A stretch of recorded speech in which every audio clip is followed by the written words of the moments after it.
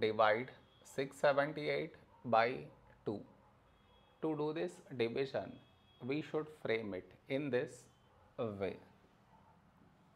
678 here, 2 here.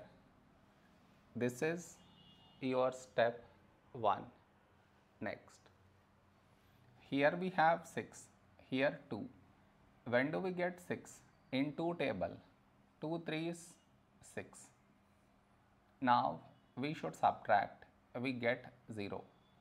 After this, bring down the beside number, so 7 down, so 7. A number close to 7 in 2 table is 2 3s 6. Now we subtract, we get 1. After this, bring down the beside number, so 8 down, so 18. When do we get 18? In 2 table, 2 9s 18. Now we subtract, we get 0. No more numbers to bring it down, so we stop here. This is our remainder, this is our quotient.